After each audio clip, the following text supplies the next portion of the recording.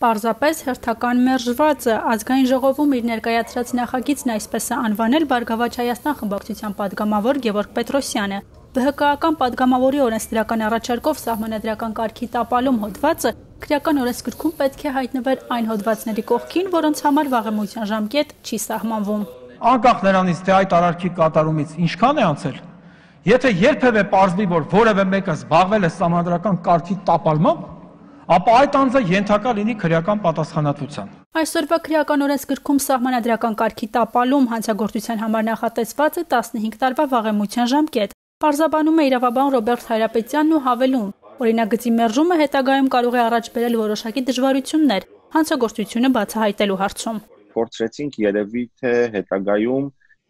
այն անձանց քրեական պատասխանատվության ենթարկելու հնարավորությունը, ովքեր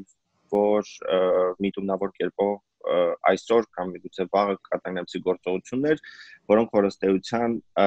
մեծ վտանգ կսպառնան իրավական պետությանը։ Բայց 15 տարին կարծում եմ եւս բավականաչափ ժամկետ է, որ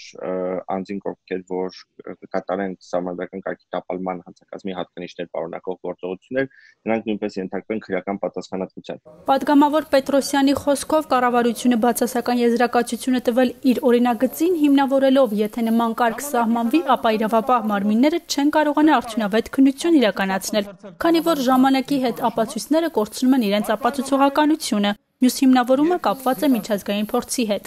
Առաջին ասում են, որ մարդու իրավունքների եվրոպական դատարանը այդպիսի դիրքորոշում արտահայտել, որ վաղեմություն չպետք է կիրառել միայն մարդկության եւ խաղաղության դեմ ուղղված հանցագործությունների համար։ Այո, այդպիսի դիրքորոշում արտահայտել է, բայց այդ ընդհանուր կանոնից արդեն կա բացառություն, մասնավորապես խոշտանգման համար քրեական պատասխանատվությունը։ 1, երկրորդ, հարգելի ժողովուրդ, մենք գիտենք, չէ՞, որ մենք ապրում ենք այնպիսի երկրում, որի սահմանադրության մեջ գրված է, որ Հայաստանը ինքնիշխան պետություն է։ Ռոբերտ Հայրապետյանի կարծիքով կառավարության եզրակացությունը զերծ է իրավական հիմնավորումներից, քանի որ ըստ նրա ոչ ներպետական, ոչ միջազգային օրենսդրության մեջ չկա որևէ նորմ, որով կսահմանվի, թե որ հանցագործության դեպքում պետք է սահմանել վաղեմության ժամկետ, որի դեպքում ոչ։ Այս դեպքում առաջ բերել միջազգային փորձի օրինակը կամ փորձել այս նախագծի տապալումը շղարշել միջազգային իրավունքի կամ միջազգային պրակտիկայի քողի տակ մեղմ ասած անմտություն է։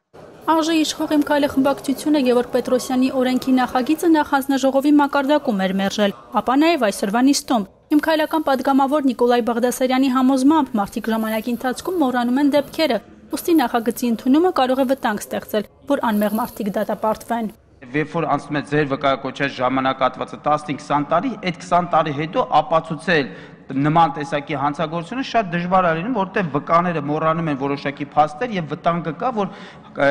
ամբաստանյալի կարգավիճակում կհայտնվի անմեղ մարդը։ ՀՀ քրեական օրենսգրքում փոփոխություն կատարելու մասին Գևորգ Պետրոսյանի նախագծի մասին Նիկոլայ Բաղդասարյանն ավելի վաղ ասել էր, թե քրեական օրենսգրքում մեկ հոդվածի համար չեն կարող փոփոխություն անել։ Իրավաբան Ռոբերտ Հայրապետյանը падգամավորի այս դիտարկումը առնվազն տարօրինակ է համարում եւ հիշեցնում, որ ոչ վաղ անցյալում իշխող ուժը նախատեսել էր ընդամենը 3 ամսում սահմանադրական փոփոխություններ անել։